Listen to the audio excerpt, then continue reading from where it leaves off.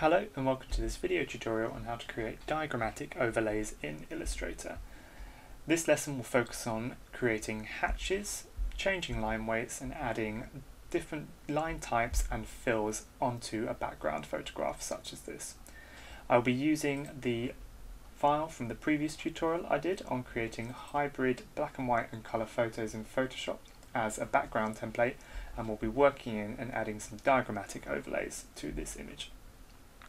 Now, to begin with, we're going to just start by opening up a brand new Illustrator file.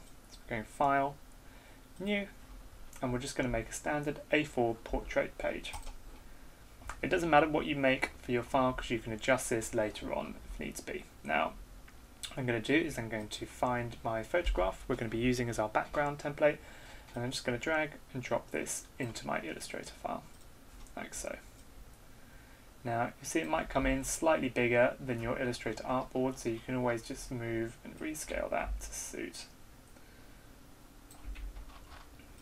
And we're just going to put it in the middle of the page there. Now, once I've brought this in, you'll see much like Photoshop, Illustrator works in layers on the side, and we've got layer 1, which our background photo is on. So I'm just going to double click and change this name to Photo, and we're going to lock that layer so I can no longer select or draw over this photo. We now have that in place and we're just going to be using it as a background, so we don't actually want to do any changes to it within Illustrator. So I'm going to lock it and keep it there. Now I'm going to make a new layer called Diagram, and this is the layer which we're going to be drawing over the top of my photograph in. So first thing I want to do within this diagram is I want to kind of use this as a way of highlighting these particular white containers on the back of this train as shown here. So what I'm going to do is I'm just going to outline the white containers in my diagram layer. And to do that we're going to be using the pen tool here. The pen tool creates a kind of continuous line within Illustrator and also creates a fill for that line as we go. And this fill and line colour is dictated by these two panels down here.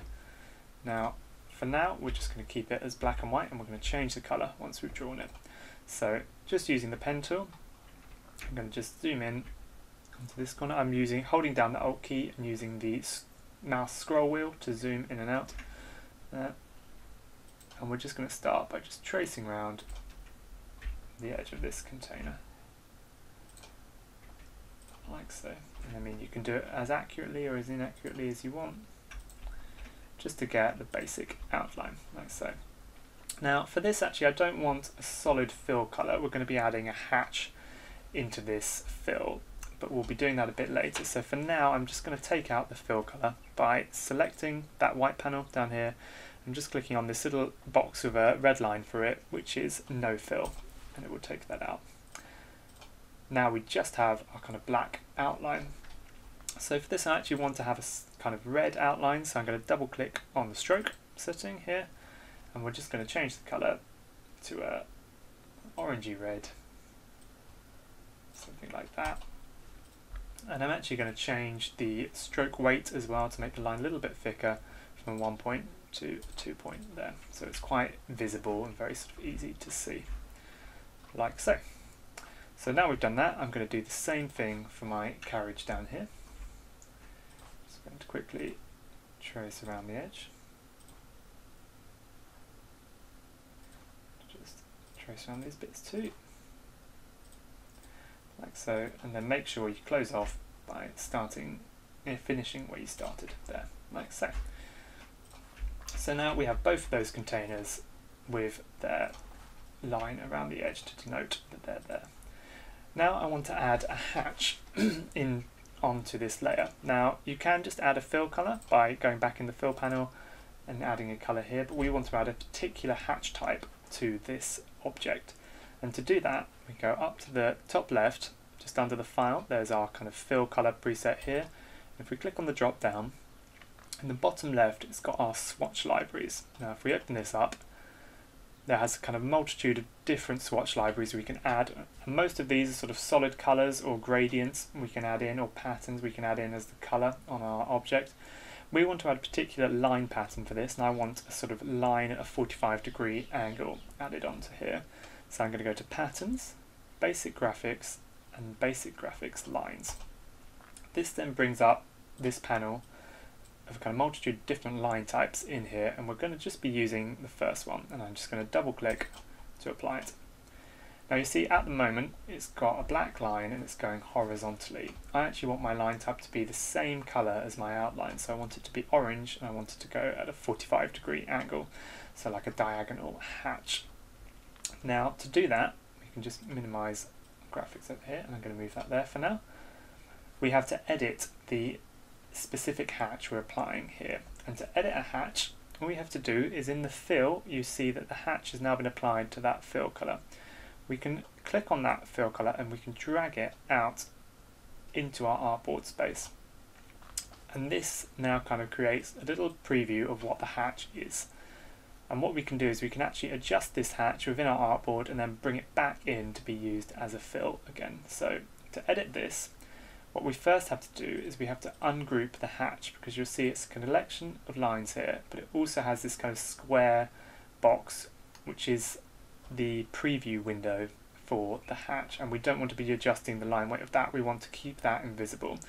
So we need to go Object, Ungroup, or Shift Control G, to ungroup those lines into kind of a series of lines, and then we've got the bounding box there. And we just want to select the lines, and we want to deselect just by holding down the Shift key, clicking on that square outline, and deselect that outline. So now all we have are the horizontal lines selected. With those selected, we can now change the colour, and I'm going to be using the colour picker tool or the eyedropper tool to just select the colour of one of my outlines I've already made there. So they match, and I'm actually going to take the stroke weight down on this to a 1 there, so it's slightly thinner than the thicker outline we have, and I just want to do that to create a slight kind of differentiation between the line and the line weight. Now once you've got the colour and that's all set, we then select all these lines again and we group them back up like so, and then you just select the group, click and drag and drop back into the fill menu, so the reverse of what we did to get it out originally. And what you'll see there, it's got a little preview now of that being applied as a fill. And we can test that just by drawing any shape. I've just got a circle here, and you can see now that's got an orange line fill in the middle of it.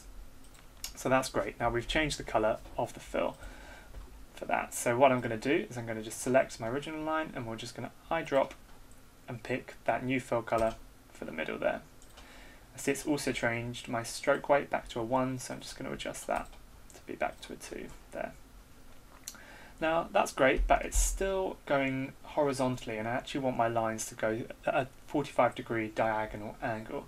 So to change that, we need to transform just this pattern to make sure the pattern is rotated slightly. So I'm just going to delete these off, so I can't see them anymore. Now we've used them, and we're going to select our object which we want to transform the pattern of, and we're going to go to Object, Transform and Rotate.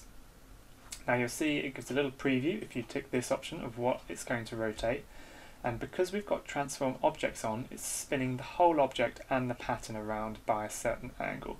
Now we just want the pattern to be transforming, so I'm going to de-tick transform objects, and then for the pattern we're just going to do 45 degrees like so. Transform objects off, and you see there that that's working exactly how I want it to now. So once you're happy with that, go OK, and now there we've got it. We've got our 45-degree hatch applied onto our object.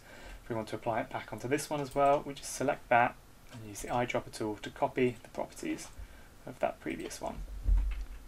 So that's our hatch and our line weight added to these particular cargo containers we've got here. Now I also want to add a little label to each of these just to denote them for this particular diagram. To do that, I'm just going to create a kind of line coming up from my object like this, and we're going to have a kind of button or label at the end of that line just using the circle tool here like so. I want to make this line distinctive from my outline, so I'm actually going to make it slightly thinner, and we're going to give it a dash just by selecting the stroke panel and clicking the tick on the dashed line here, and we're going to make it a 3-point dash. 3 points are a good kind of starting dash line if you just want a kind of basic dash which can be used for sort of any scale. 3 points quite good there. And then for the circle, we're actually going to fill this in white so you can see this slightly clearer against that grey background, like so. And we're going to put the line weight on this down to 1 as well. I think it's quite important with line weights, you sort of line weight your objects with the hierarchy you want them to be in the scene. Now, for this particular diagram, I want the kind of thickest line weight to be around the objects I'm trying to sort of show in this. So I'm keeping that as the thickest, and any other labels we're putting down to a kind of 1 point line weight. On this as well, I'm also just going to add a bit of text, just with a number in here, just to denote this object. And we're going to just select the letters I'm writing, and we're going to match the colour of my line. You'll see by default it's actually given it that hatch as well and the line weight. We don't want the hatch on my letters because it's going to kind of come out a bit too thick there. So I'm just going to deselect the hatch, and you can switch around the line colour and the fill colour for this, just to fill the letters and not give them an outline there. Just put that in the middle, like so. You can always use the kind of keys on your keyboard to move around any numbers if you want.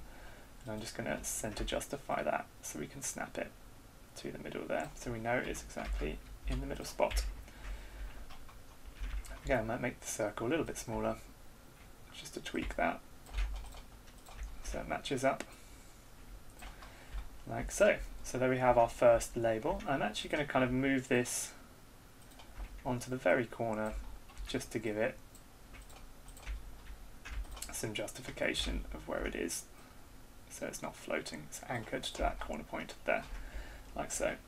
And we're going to add another one to this point here just by selecting all these objects, just by holding the Shift key and selecting them with the left mouse button, and then holding down the Alt key to copy. And if you hold down the Alt key and click and drag, it will create a copy of that. Also, if you hold down the Shift key while you're dragging, it will lock it to that vertical or that horizontal line, so we can keep these numbers aligned. And I'm just going to move it across, line it up at that point again, and then extend the line down to match. And we'll just change this number to number 2, like so. And there you have it. So what we've done there is we've just created a diagrammatic overlay to this image using hatches and creating our custom hatch, which we've used for here. We've transformed that hatch to align it at a 45-degree angle on here, and then we've also added some coloured labels and some different line types for denoting those labels. Thank you for watching, and I'll see you in the next video.